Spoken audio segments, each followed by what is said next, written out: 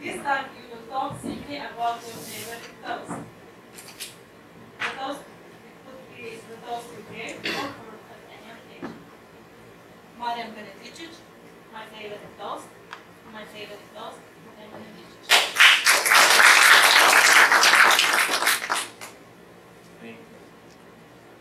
Well, 3 years ago, my then fiancée and I got married.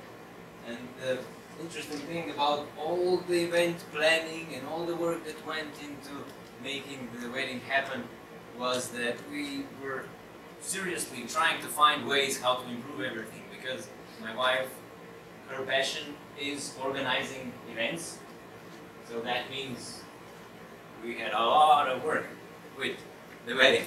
And one of the things was that I asked my best man to prepare a best man speech, which in Slovenia is not all that, it's not a custom, you know, it's more like an English-American thing, but nevertheless, I said, would you be so kind and prepare something?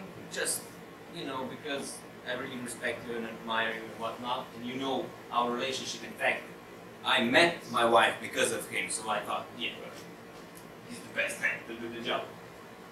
And with the speech he made that night, I was so blown away how well he prepared for that speech, how carefully he chose the words, what memories he implemented in that story. It was just like a 5-minute speech, but I had to thank him and the microphone after he was done, and I could hardly muster a word because I was so touched by his presentation. Like, I forget.